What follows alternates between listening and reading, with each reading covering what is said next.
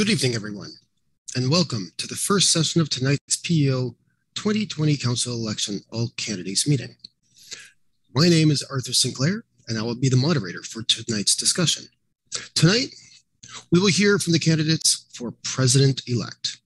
The three candidates for this position are Royden Fraser, Darla Campbell, and Marilyn Spink.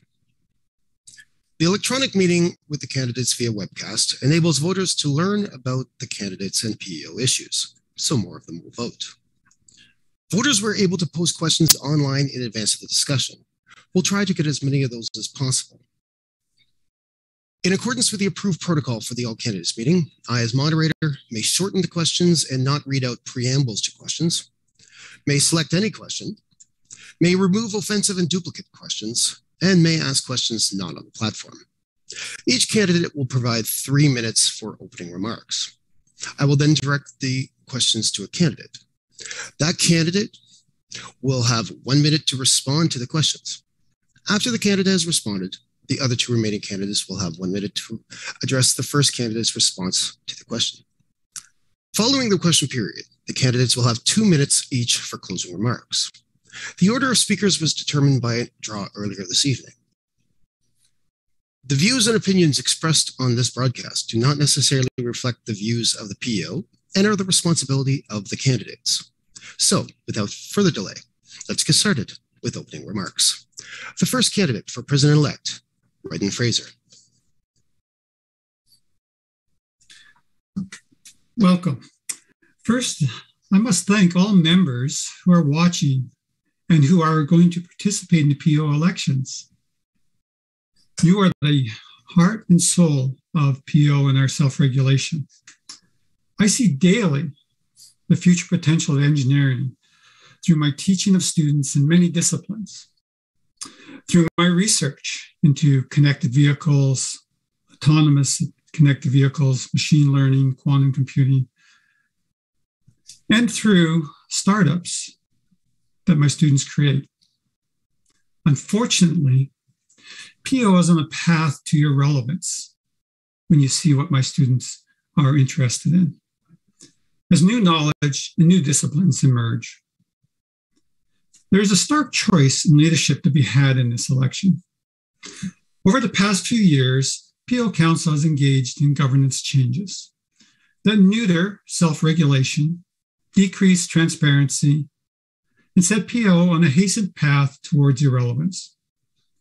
Anyone who knows well my time on council knows I never stopped my strong plea that council stop all governance activities for at least 1 year and instead start tackling the big issues facing the profession. For example, offshore design, licensing that's supportive of entrepreneurship, whistleblower protection, emerging disciplines and engaging them, increasing the public image for the profession, etc. Unfortunately, the leadership for such was just never there. So none of these big issues ever made it into Council's yearly priorities. As president, I will lead Council's work to champion the future of engineering. I am motivated by a strong desire to enhance the engineering profession, to make PEng relevant to the public and emerging disciplines, to have members respect it and defend self-regulation, and to ensure a fair admissions process, and to battle for a return to member-inclusive peer review. And I will stand up for chapters, having been a past chapter exec and chair myself. Thank you.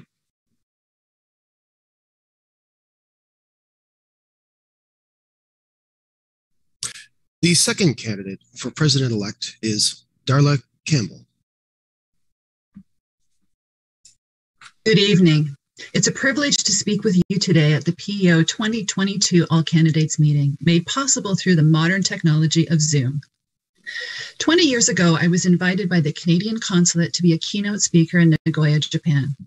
Speaking through a translator, I shared the experience of how Canadian businesswomen were making significant strides, and that was connected to the recommendations by the Royal Commission on the Status of Women. I've been working for equity for a long time, and I am passionate to support Engineers Canada 30 by 30 campaign and the need for PEO to value inclusivity and diversity, not only for women, but for all. During the campaign in 2017, I set a goal to visit at least half the chapters during the campaign. That goal was achieved. I cherish the stories that I heard from you about your passion for engineering, the many firsts that you have achieved, and your commitment to mentor others. You inspire me. Why vote for me? With your vote, I will bring my experience to elevate the engineering profession in Ontario and take action to make PEO a relevant regulator. This campaign is about leadership, vision, and results. Leadership.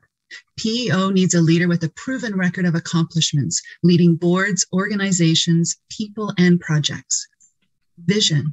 What direction is PEO moving in? Is it the right direction to protect the public interest today and in the future? PEO needs a leader who will champion an engagement initiative that gathers your ideas, suggestions, and opportunities to make PEO a relevant regulator. And results. Provide a clear direction for PEO by developing a robust strategic plan that puts PEO on a path to relevancy, incorporating the input from the engagement initiative. PEO needs a leader who gets results within the 3-year term of office and sets PEO up for success going forward. I offer you as that leader.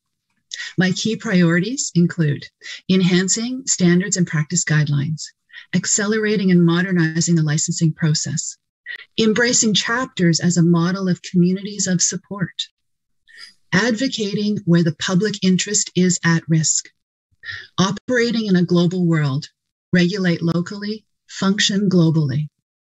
I chose engineering because it offered the opportunity to become part of a profession. After 29 years of licensure in PEO, I continue to wear the PEng designation with pride.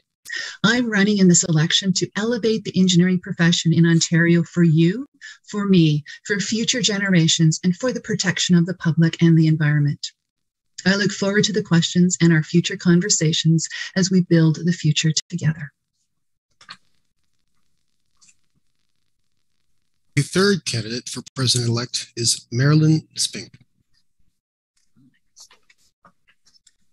Thank you for this opportunity. And I just want to thank Art for volunteering his time to moderate, and to Royden and Darla actually for putting their names forward in the hat to run as president-elect. And I wish you the best luck. My name is Marilyn Spink, and I've been licensed with PEO since 1995. I am a practicing engineer with over 25 years of experience, currently in an engineering leadership role at a global engineering firm called Ausenco. I bring a depth and breadth of engineering expertise from leading multidisciplinary engineering design teams delivering complex international projects valued from US $500 million to $9 billion. For 6 years, I sat on PEO Council as Lieutenant Governor appointee, and I am currently your elected Vice President. With your continued support, I will hit the ground running as your president-elect, as I deeply understand Council's role to effectively govern our profession. From my time spent on Council and my volunteer time contributing to PEO's Complaints Committee, Audit and Finance Committee, Executive Committee, and Human Resource Committee. I also have chaired and participated in several of PEO's task forces and working groups, including being chosen as vice president appointed by my council peers in 2017. Additionally, I bring solid governance and chairing experience to PEO Council from my past directorships on several corporate boards and from my current board role with Avalon Advanced Materials, a Canadian company focused on materials for use in clean energy and new technologies. I am an avid supporter of PEO's change vision. Council has done a lot of work to get us where we are today. PEO aspires to become a professional, modern regulator that delivers on its statutory mandate and is supported by a governance culture that consistently makes decisions that serve and protect the public interest. I am convinced a strong engineering regulator will equal a strong engineering profession. So I'm asking for your vote as PEO's president-elect to realize PEO's change vision. So one, our profession can progress the critical work needed for transformational change. And two, our profession remains relevant. Thank you very much. Thank you. And that concludes the opening remarks. Now, let's go to some of the questions. To get us started off, talk a little bit about yourselves. So, as someone seeking a leadership position on council, what do you think makes you a good leader? And that first question goes to Raiden. Raiden. Okay. Thank you very much. In terms of what would make me a good leader, I'd just like to take a look at my experience. I have much experience on PEO Council. It goes back over 20 years, and before that, it goes back to the chapters. In terms of the resume perspective, I have been directly involved in several governance models at PEO over my 30 years, and I've seen them all work and fail. From an accomplishment perspective, I would like to credit the success of my students. Many students have been successful in setting up companies. And from a PEO perspective, I'm offering my leadership as choice for change, for focusing on the big problems. Thank you. Thank you. And Darla, your response. What makes you a good leader? Right. What makes me a good leader? I'm an inclusive leader, a good listener, and I can ask good questions. Important, including goal setting, teamwork, communication, and perseverance. I've spoken at many conferences and I've given opening remarks at various events. In my role of PEO Vice President during that term, I attended more than 30 Zoom meetings, very coordinated in this technology. And I have spoken at many events, connected projects. I've chaired many AGMs, some quite confrontational, been able to stay focused, be able to focus on the outcome and to do that in a way that is respectful of those around us. Thank you. And the last response goes to Marilyn. Hi, yeah. So what do I think, what makes me a good leader? Well, I have the ability to influence and build consensus. With respect to Professional Engineers Ontario and the council, I understand how council works, and it is council that makes this decisions, not just one person. And I don't think people actually realize the president typically doesn't vote. I am collaborative, and I'm not so set in my ideas or opinions that if someone presents sort of a compelling argument based on evidence, I can and will be humble enough to change my mind. I was recently honored to be selected as one of the top 100 global women in mining leaders by the Women in Mining UK. So people see me as a leader, and I think it's very important that others see you as a leader and not necessarily how you see yourself. Thank you. And the next question goes to Marilyn.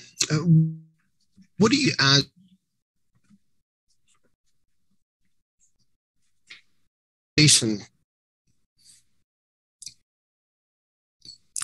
Sorry, Art, you froze up. Oh, excuse me. So, I'll just abbreviate. What do you see as the role of council, and in particular, the role of the president or chair? So let me how am I doing here? Just let me see how I'm doing here. I have my question.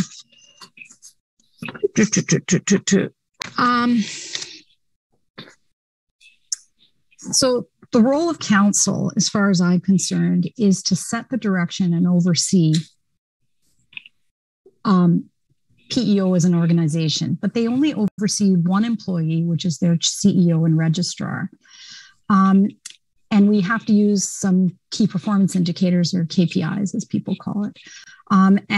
We set direction and oversee. We don't get in the weeds. We don't get our hands. We don't get into operations, but we hold our CEO accountable, our registrar and CEO accountable to get the outcomes and results that we need. Thank you. First response to Royden. What do you see as the role of council, in particular the president and chair? Thank you very much. Yes, I see the primary role of the president is to impart a vision, impart a future direction to council, to provide a roadmap that everyone is willing to follow and is committed to. And so even when there are disagreements of how you may get there, everyone is seeing the same end sight, so we end up there. I also see it as adding, in the current climate of irrelevance that PO is headed towards, of adding relevance, trying to add value-added ideas to everything. Everything needs to have value-added included in the activities and things we do, to build trust, to respect our members. That's all important at building a foundation to be able to move the profession forward and have the volunteer base needed to actually advance the profession, advance PO's regulatory role. Thank you. Thank you. And the next response to Darla. So the role of council is to direct and protect the organization, the PEO as an organization, as the regulator. It's important that council understands its responsibility in the direction and protection part and the control piece. One of the ways that I like to think about it is to keep your nose in and keep your fingers out. So being nosy and asking questions and understanding, but not actually doing.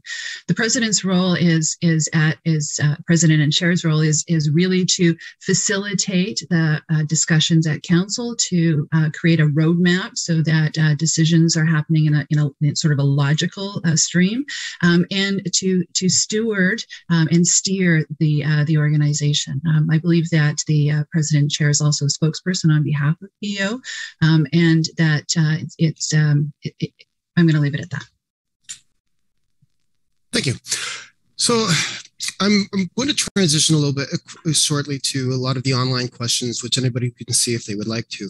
And there are a number of them that that relate to self-regulation. And before we hit those ones, I was hoping we might be able to ask the question of, in your own words, how would you define self-regulation?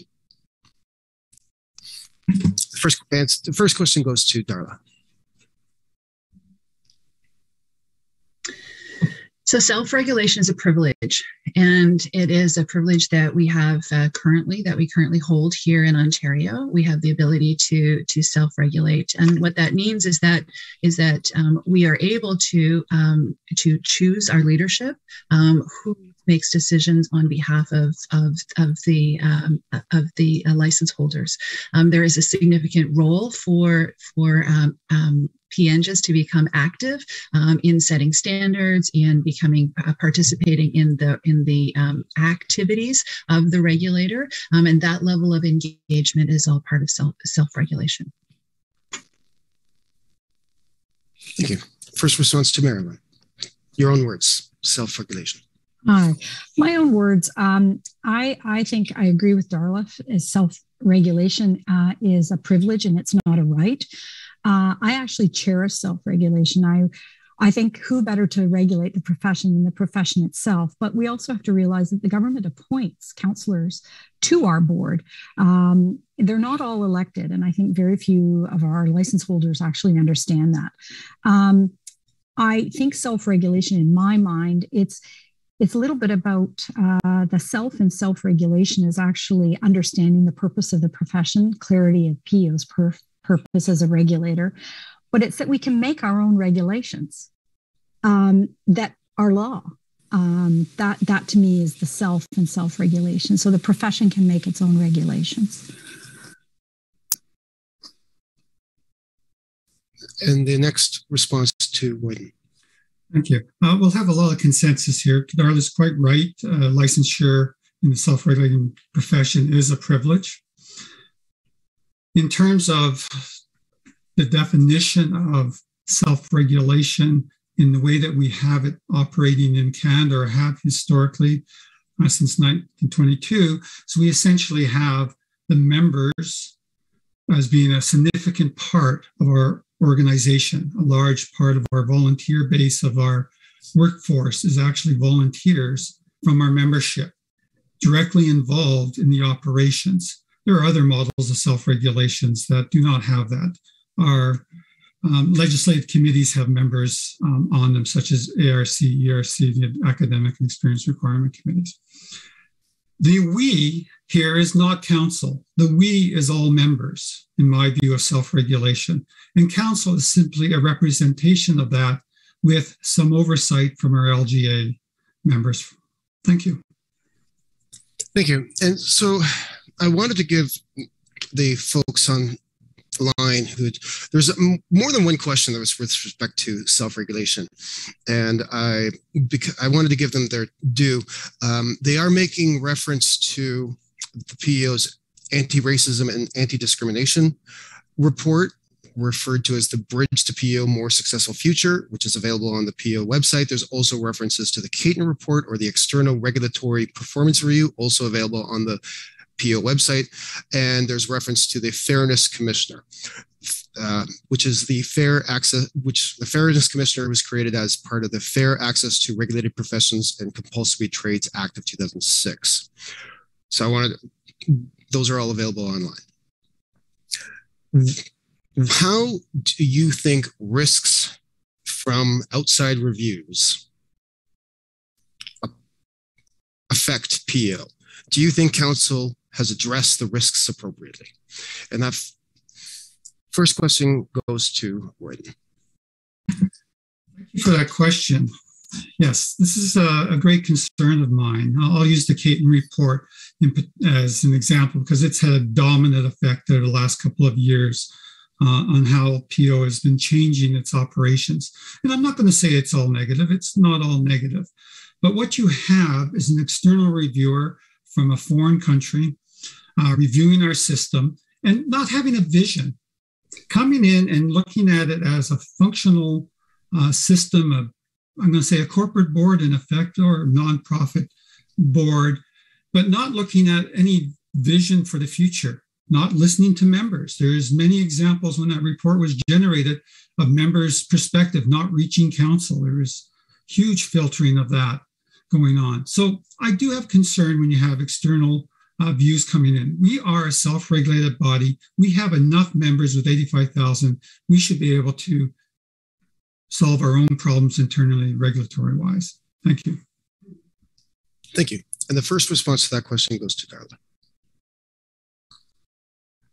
All right, so the question is about self-regulation and these outside reports that we receive, and I would say that I disagree with Royden's comments with respect to I actually believe it's important, and actually it's the responsibility of council to seek outside perspectives in order to gather that information to make informed decisions of how to move forward. So an external report has value because it is from a third party, and that provides a perspective that is important. And Royden's right that the person writing the report, or the organization writing the report, is not thinking about the future of the organization. They're just doing an analysis in the time. So it's a snapshot. I think council needs to take those reports seriously for the information and help to inform decisions, not necessarily to accept all the recommendations. So that's my response to that question. Thank you. And next response to Marilyn. There is a myriad of reports that are demanding change at PEO. There is the Belanger Lake Inquiry recommendations. There is the coroner's inquest into the death of Scott Johnson at the Radiohead stage collapse. There is the Harry Caton report that everybody keeps calling it. And I get a little upset when I hear that, because it is actually the Williams-Webb Caton report. There was two women who are very familiar with Canadian self-regulated professions that did the work. And so it wasn't done by an outsider. And I think as an organization, if we want to be high performing, we have to hear the feedback from outside organizations because we're here in the public interest. We're not here in our own self-interest. So I would suggest that we need to PEOize it. We just don't need to, take recommendations, but we have to make it fit PEO in the public interest. Thank you. For the next question, I'm just going to, since we're all doing this from home, mentioning the response to COVID-19 pandemic. What challenges and opportunities are apparent from how PEO operations responded to COVID-19 pandemic? And how should PEO prepare for similar emergencies or disruptions in the future? The first response goes to Marilyn. Yes, I would say this is an operations issue, and I think it's very important that the board understand the division between operations and governance. And I think there has been, having said that, some silver linings with COVID. It's not been easy on any of us, but I would say that it's forced PEO to actually start a digital transformation. To think that we're engineers and we're supposed to be embracing technology, but yet we don't have online application systems. We didn't even have an online C of A application until recently. And so I think it's provided an opportunity for us to pivot and adopt video conferencing technology. We were trying to do that before COVID hit, and it just wasn't taking. So for me, there's been a lot of silver linings, but in terms of operations and staff volunteers and meetings, to me, those are the decisions of our CEO, who has to follow public health guidelines. Thank you. First response to that question to Royden. Thank you very much. First, I'd just like to respond a little bit to the last question and say I'm not opposed to external critiques. As a professor, I enjoy having these criticisms and working with them. It is a matter that the member input was ignored, and just to have external input and member input to be blocked was the problem with that particular report and these reports. It's a systemic. With regard to COVID, I agree with Marilyn. It's been an opportunity for change. There's been extremely poor implementations of that change, where many members have been disenfranchised, disrespected, I'm going to say, on committees, ignored. So it has not been a smooth transition at all. And I would add that even going digital, there's still going to be problems. The veracity problems with transcripts is not there now, whether they've gone digital. Efficiencies are gone. So it's an opportunity, but problems. Thank you. Thank you. And Darla, your response. So I think PEO did a good job accelerating some of the digital solutions that they were already planning. And I think most organizations worldwide needed to move forward a lot faster than maybe they had originally planned. And I think that it brought these issues to the top of the list. So, for example, writing the PPE online is a great step forward. There are more opportunities for sure to streamline operations and to move forward with what we've learned through the pandemic. So I'll leave my response there.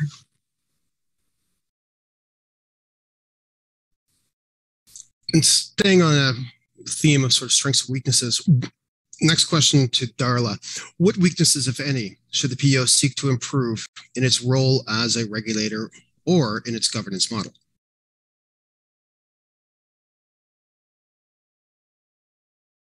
Great question. So it's important for any organization to be aware of its strengths and weaknesses and be able to take a look at ways to improve. So there are opportunities in modernizing the licensing process and accelerating the licensing process. Very, very passionate that there's room for improvement there and needs to be a priority. There is a need for practice guidelines and standards to be updated. And as president-elect and president, I would put that as a top priority to move forward to ensure that there's progress made. Some of the standards have been looked at for a very long time, and that's a risk that we hold at PEO. So enhancing standards and practice guidelines and accelerating and modernizing the licensing. Thank you. And next response to Marilyn. Hi. I think there's a lot of positives about PEO, and the fact that we're all engaged engineers I think that's a positive. One of the weaknesses I see is that PEO did not adopt continuing professional development for many, many years. It's actually put our practitioners at risk because we received a letter from Engineers Canada that we have been given a buy for, I think, 1 year, but we for a short period of time anyways, I'm not sure exactly the time, but PEO does not currently have mandatory requirement for continuing professional development of its registrants. So we're putting at risk the ability to join Engineers Canada Mobility Register to actually work in other provinces and outside of the country for international work for engineers. And I find that a huge weakness, but that is hopefully being resolved by the current council. Thank you.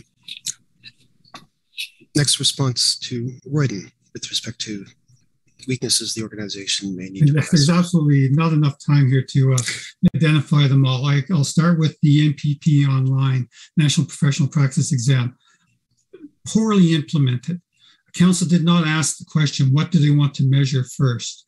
I think they would have discovered that they don't just want rote memory. The devil can quote scripture. I won't go any further along that line, but if there's interest, I can. In terms of CPD that Marilyn mentioned, the threat of mobility in Canada is just not there. It's governments have a pact between them in Canada that we have the mobility. The governments would have to change, not Engineers Canada, would have to change the rules. And internationally, there's just no strong evidence that it's going to have a serious impact. I was involved with the work to try to get mobility with the US when we went from 2 to 4 years. Big threats there too. And what resulted? Nothing. So that's a lot of smoke and mirrors. What needed was value added and relevancy in CPD, and it wasn't there. Not enough time. The next two, Darla.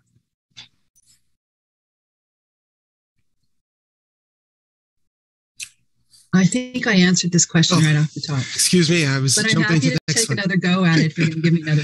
Well, actually, there was more than one question that came up online with respect to labor mobility. And so I'm going to summarize it and just let you jump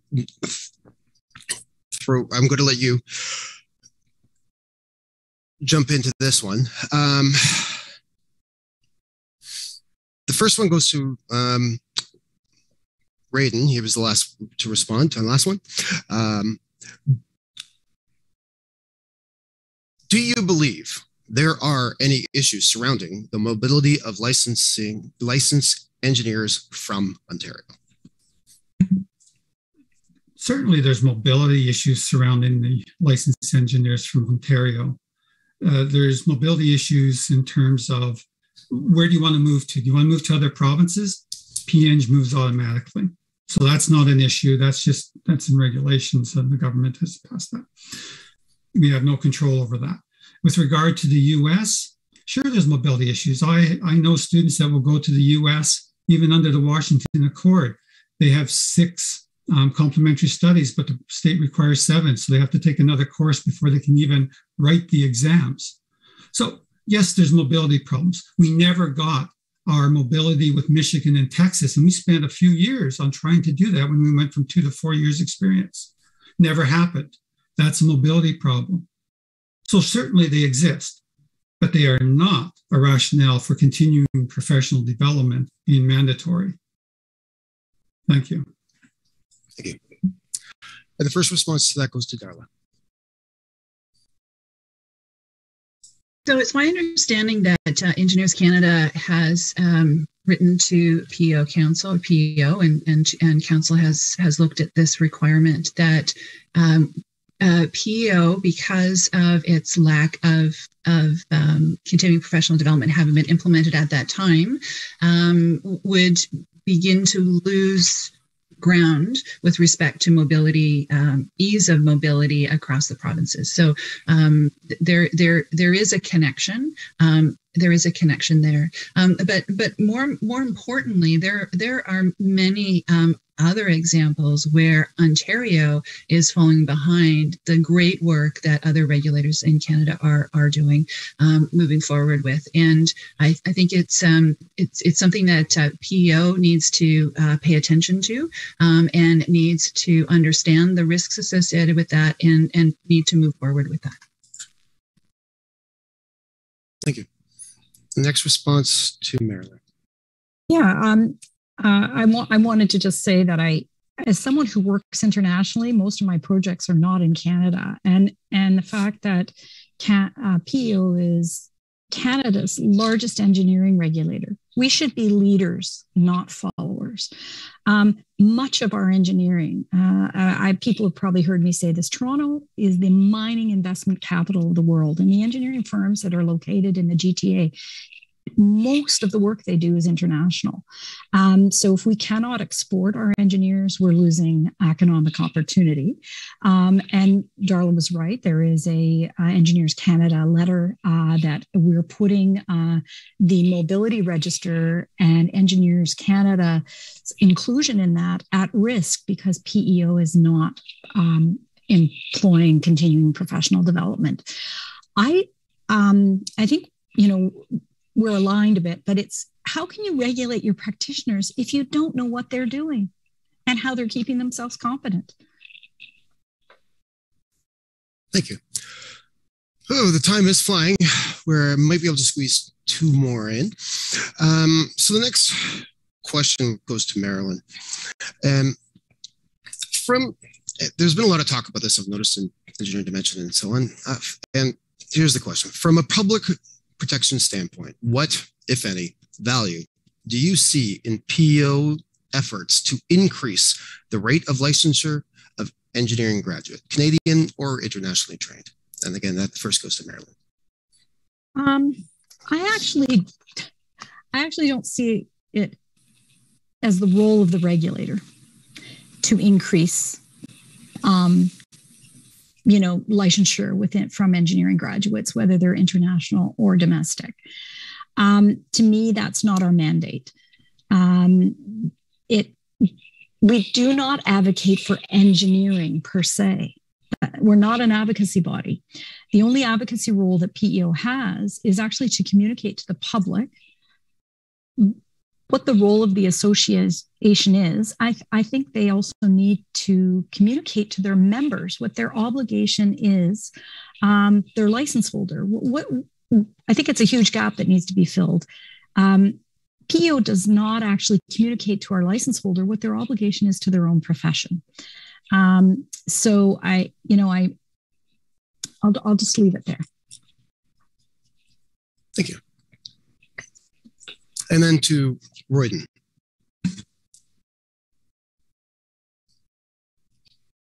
Yeah, Royden, I think you're on mute.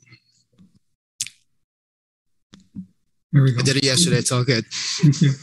I think the regulator has an enormous interest in the rate of uptake of the professional engineering license. I will actually just spin off a couple of things that Marilyn mentioned. The whole thing about the CPD was supposed to be to monitor what's going on. I'm going to say the more members that we have, the more we know what's going on. There's much work going out there on the fringe, on the emerging disciplines, on the new technologies we don't know about. If we were a relevant regulator to that fringe and had those increased licensure, that would allow us to monitor what's going on and even maybe know what new disciplines to actually regulate, maybe even have demand-side legislation on.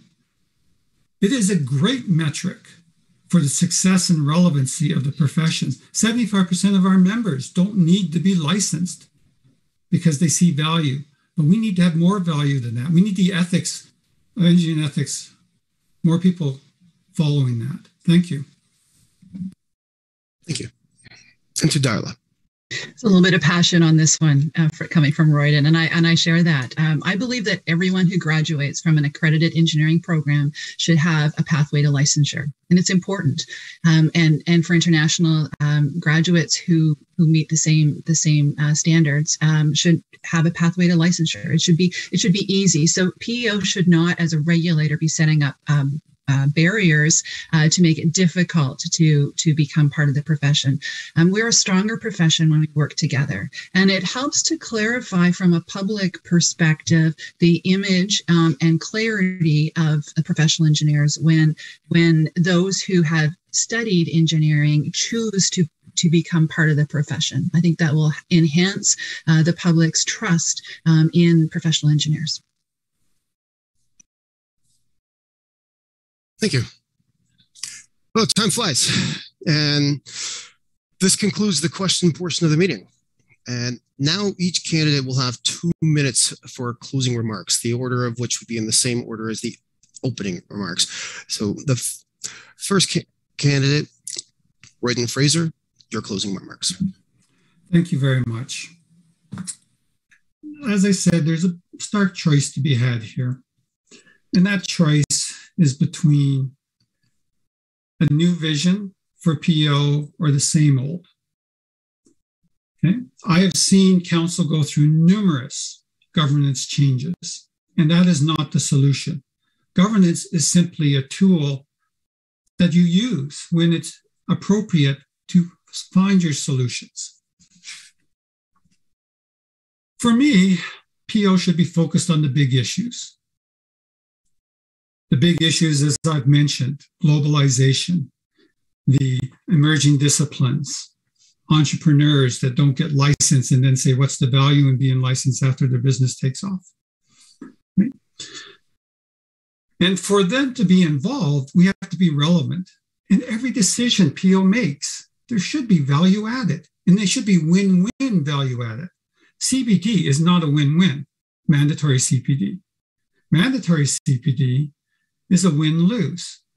Yes, there's the PR aspect to it. There's the public, you can say you're doing something. There's no evidence that actually the methods being used are effective for CPD monitoring. But then you have the added burden to those under the CPD program of having to complete those programs every year. And those hours are lots of money in terms of personnel time and member time. What I will do is try to generate a culture of relevancy, a culture of value added. Try to follow a vision of being a global leader in self-regulation, not a typical corporate model, which we seem to be on the route towards. We have knowledge-based decision-making that involves members and the highest level of transparency. That's what I would stand for as president. Thank you. Darla Campbell, your closing remarks.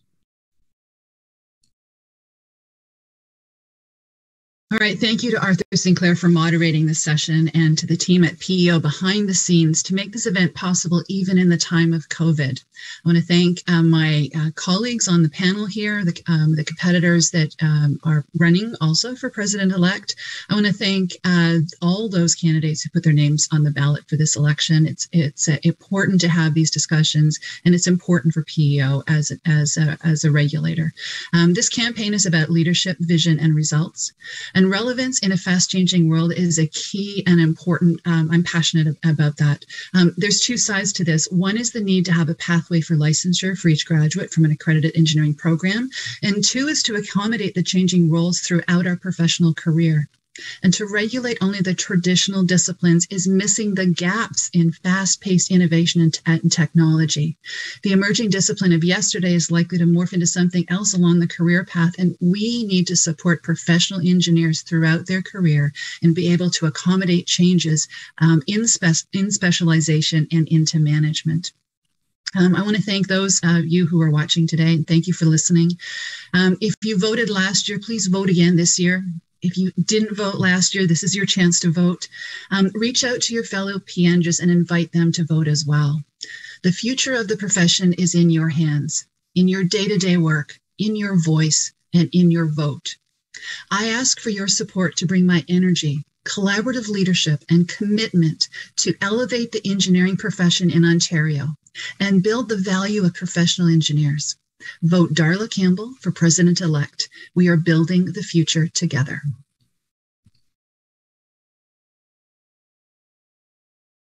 Marilyn Spink, your closing remarks. Yeah, I just wanted to thank everybody for giving up their time. None of us are paid to do this, so thank you. I wanted to just agree with actually Royden. PEO is on a path to irrelevance. And so change is needed. You can't ask for change without changing anything. And council has made some significant change in the last few years. And I think I'm one of the longest serving members on council that has that corporate history. So decisions that we made 3 years ago don't need to necessarily be revisited. And what I've seen as a pattern on council is that we change our chair every year after 4 or 5 council meetings, and they just sort of get in the groove and then they're out. What high-performing organization does that? I think that's one of our systemic problems and why governance change has finally taken hold. I cherish self-regulation, and I really think that we don't communicate to our practitioners why they should, because I wouldn't want the government to regulate us. And so I think this is a privilege, not a right, but we need to do it within the public interest. And that's not just safety. It's economic, health, welfare, the environment. And I think there's quite a bit of work that we can be doing there. PEO is on a tremendous transformational journey. We are halfway through it, and we need to continue that. And so I hope I have your support to vote for me, Marilyn Spink, as your president-elect, to keep us on this transformational change journey.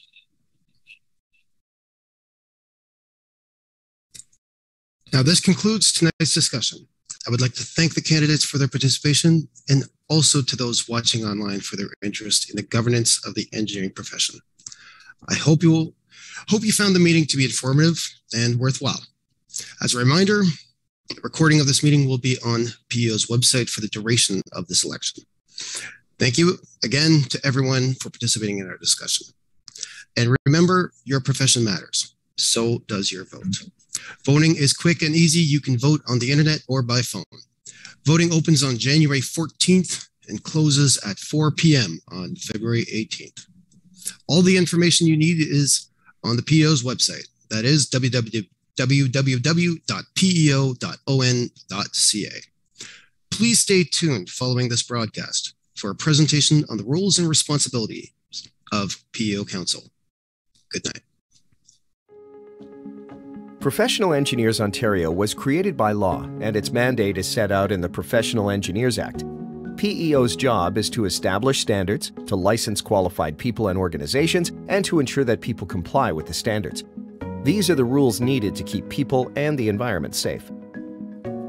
The engineered world is more complex, more interconnected, and more dependent on technology every day. And the engineering profession continues to evolve to help shape the world we want to see. And just as the profession grows more complex, so does its regulation. PEO is led by a board of directors called a council, and the quality of PEO as a regulator depends on having the right people on council. Council is a mix of elected engineers and individuals appointed by the government, and it has 2 jobs: to provide direction about how to best achieve the public protection mandate, and, at a high level, to oversee PEO's overall performance to ensure the work is carried out effectively and efficiently. Councillors work together to develop PEO's strategic plan and to assess achievement of the plan. Council allocates resources by setting broad budget priorities and ensures an adequate budget is available to achieve the goals. Council establishes and reviews policies, position statements, guidelines, and bylaws. It considers and recommends changes to legislation that are necessary for PEO to continue to meet its mandate. And, last but not least, PEO's council must monitor its own performance to make sure that it is as effective and efficient in its decision-making as it can be. Being on PEO Council is a big commitment and a specialized role. Council work requires a minimum of 12 days per year, and councillors are also required to sit on a governance committee, adding at least 6 more days of work. Councillors come to PEO to serve the people of Ontario. It's a lot of work, and it's not for everyone.